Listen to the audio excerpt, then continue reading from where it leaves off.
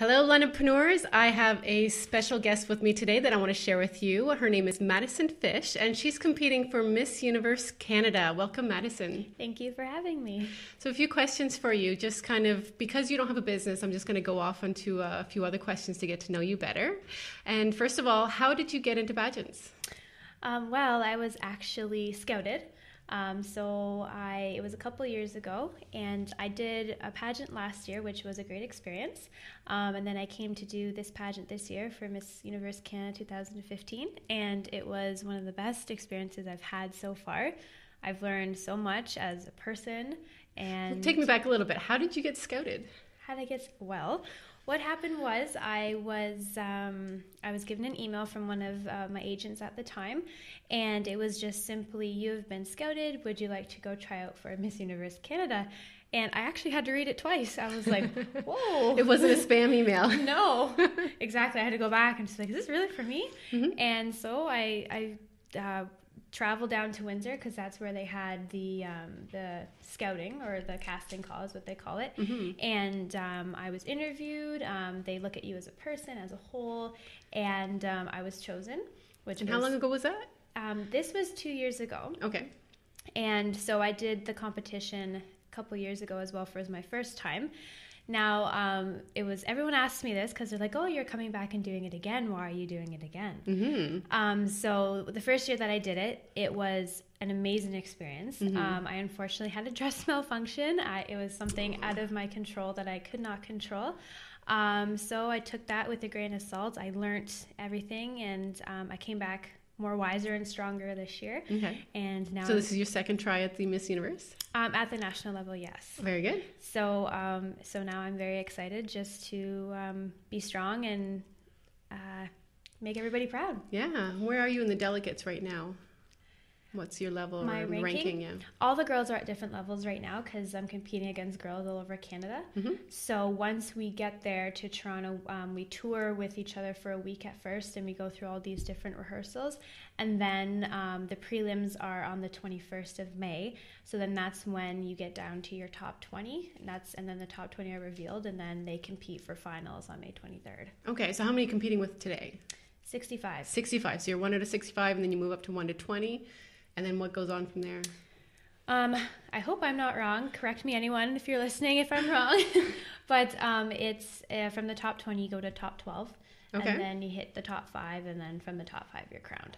And then you're Miss Universe Canada. That's and then you correct. get to compete in Miss Universe. That's right. Very good. Yeah. Wow, you got an exciting road ahead of you. Yeah, it's crazy. It's very exciting. So what kind of things happen backstage at the Miss Universe pageants? Ooh, that's a very popular question. Everyone wants to know the dirty details.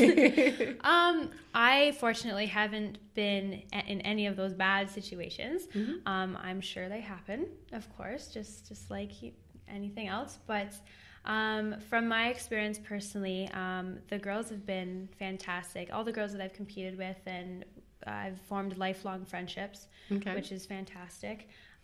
There's absolutely no cattiness, which I was very surprised about. Because, it's competition, right? Yeah. Like, at the end of the day, you want to win. And it's a stressful competition, so you really need to work together in order to help each other. Exactly. It's extremely stressful, but all the girls that I've been around, we've stuck together, have supported each other, and it's just amazing. I've been extremely blessed to be put in that situation. Yeah, absolutely. So how old are you today? I'm 23. You're 23. Yes. So as a woman of 23 and living in London, how do you view women of the world today? So women to me are very special because I look up to women who are strong and very independent. So my ideal woman, I view them as determined, idealistic people. Mm-hmm. Because society out there is extremely hard to survive in, of course. In studying sociology, we did a lot about the glass ceiling effect. I don't know if anyone knows about that. Do tell. But it's about how women have to adjust themselves into society, and how men have, kind of taken over the workforce in a way, and how women are working their way up. Mm-hmm. And I think it's fantastic that men and women can work together more at an equal level now. Yeah. Because I think each gender deserves a chance to strive with their hard work. Absolutely. How do you think pageants has changed you as a person? That's a very good question. I think it's helped me change just the life experiences, the challenges, the rewards, everything. People see pageants as very a lot of fashion and a lot of beauty, and people think you just have to be beautiful in order to be a pageant girl, but that's wrong. That's extremely wrong. You need more. Exactly. The women today in pageants are not only beautiful on the inside and out, but they're smart, and they want to make a difference in the world, and every little bit helps, and they're just trying to figure out their way to do it.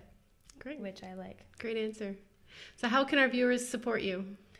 Well, we do have a voting poll right now on the official Miss Universe Canada website. So if you just went to there, and it'll direct you once you get there, you just click on the side where it says vote. Okay. And you'll see the long list of girls, and you'll see me in there. And you can vote 4 times a day, so every 6 hours. And also there's a lot of social media going around as well. One of my main sponsors, Pink Ink, has helped me very, very much. Very good. So they are spreading the word. So if you haven't heard yet, I'm sure you will. I'll be on a few radio stations as well in the next week or so. Okay. So. And you have a charity coming up this Friday, right? I do. This charity is sponsored by Red Guitar. Okay. It's it's out of the Music Box, and we're having a concert to raise money for Operation Smile. Very good. So. And are you on Facebook that we can follow you? Yes, I'm on Facebook as Great. well. We'll link that to the show notes below. Yeah. Thank you so much for coming on the show today. Thank you very much for having me.